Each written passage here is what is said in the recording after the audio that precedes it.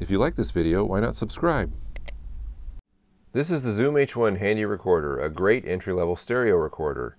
While it does have a mic input that records 2 channels of sound, it does not allow you to adjust those channels individually. You have one global control over both. When recording, I like having a safety track like the more expensive XLR recorders. This is when you record your sound normally in one channel, while a duplicate channel records slightly lower. That way, if your main channel clips from loud sound, your safety track should sound just right, giving you usable audio.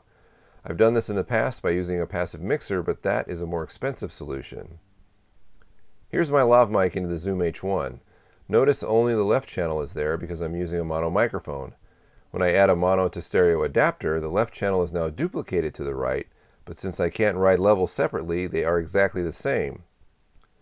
With the safety track auto adapter, the left channel is again duplicated, but now it is automatically 12 dB lower. We now have a safety track for any 1/8" mic into any 1/8" stereo recorder, all for under $3. Before we build it, however, we have to do some homework. The first thing you need to find is your mic's impedance. Check your microphone manual and look under Specifications. The impedance will be listed there. Next, check for battery voltage. If your manual does not list it, check the battery itself. Mine is a button cell, commonly 1.5 volts. If the voltage is not listed anywhere, grab a multimeter and measure your battery's power. In my case, the impedance was 1000 ohms and the voltage 1.5 volts. If we multiply these together, we get 1500. Now we have the values of the 2 resistors we need to build the adapter, 1000 ohms and 1500 ohms. So let's get started. Here's your first 2 parts, your male-to-male stereo cable and your female plug adapter. Notice I've cut the stereo cable in half to get ready. The first thing you're going to do is unscrew your female plug adapter from its plastic sleeve and set it aside.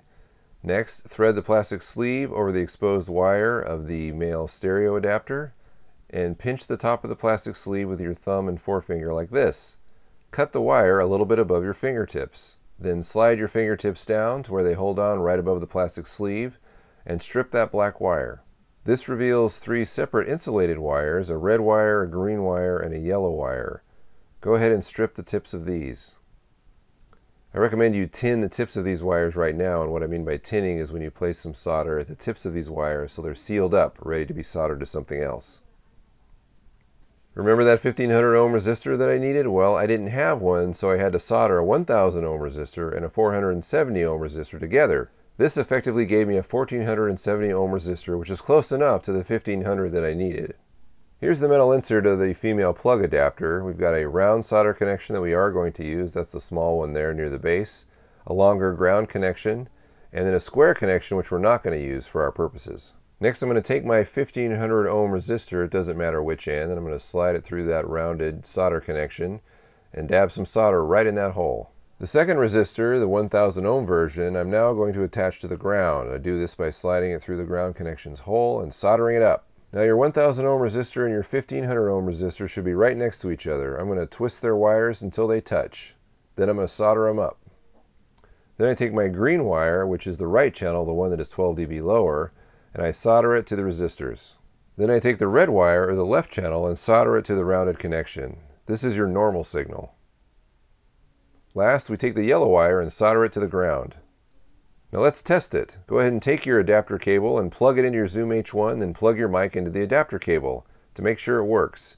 If it doesn't, check your connections. To seal things up, let's take about 1 inch of some black electrical tape and wrap it around the metal female plug adapter to seal up the wires. Then screw on the plastic sleeve. And that's it, you're done. Now you've got a safety track auto adapter that will keep one channel 12 dB lower than the other one to protect your audio from loud noises. I hope you like this project. Thanks for watching.